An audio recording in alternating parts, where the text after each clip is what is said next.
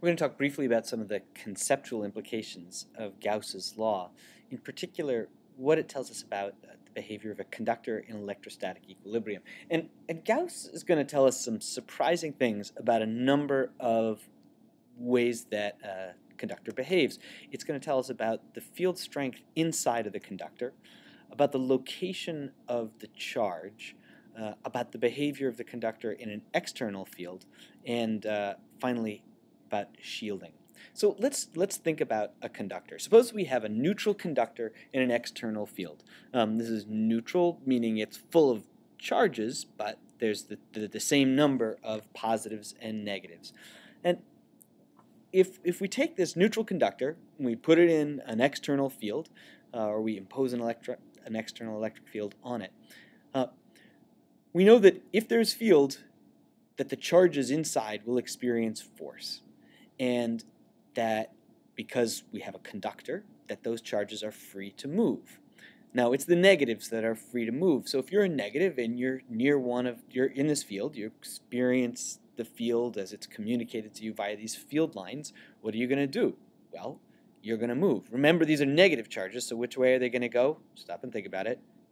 They're going to go upstream, right? So that negatives are going to go against the field lines. And notice what happens when they do that.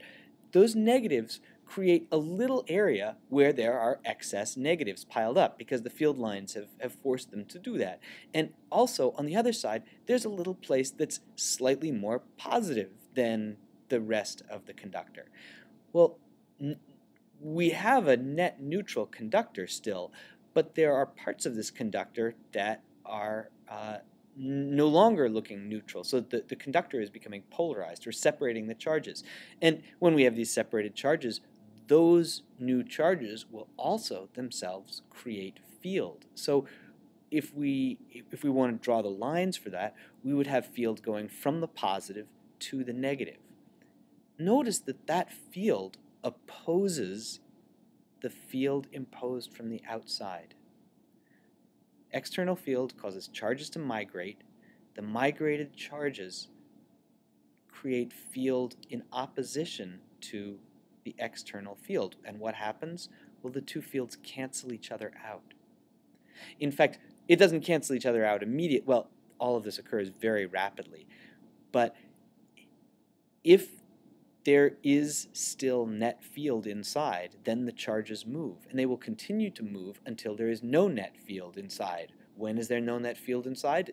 There's no net field when the charges have moved enough so that they create electric field in opposition to the externally generated electric field, so that all of the moved charges cancel out the external field. The very idea of electrostatic equilibrium means that the charges are going to move and they're going to cancel out the interior field.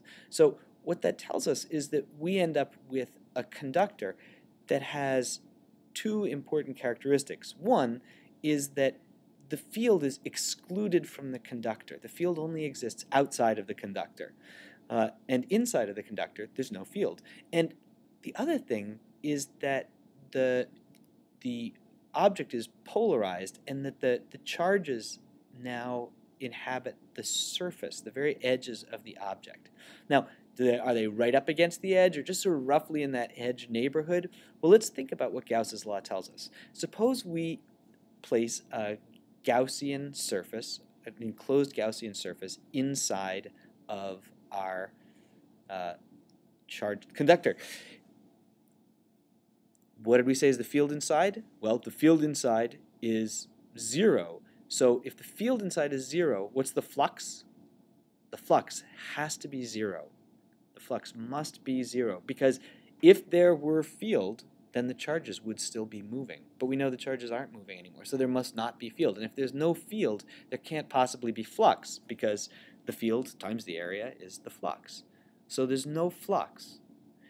Well, if there's no flux, what does Gauss say about the charge inside of that Gaussian surface? Gauss's law says that if there's no flux, there must also be no net charge inside. That means when we're inside of the conductor, everywhere inside of the conductor, there must be also no net charge. The only way we can have charge inside of the conductor is if we have flux inside the conductor, and we can't have flux without field. So how could we have, so where is the charge? Well, the only way we can get flux is if we move the Gaussian so that part of the Gaussian goes outside of the body.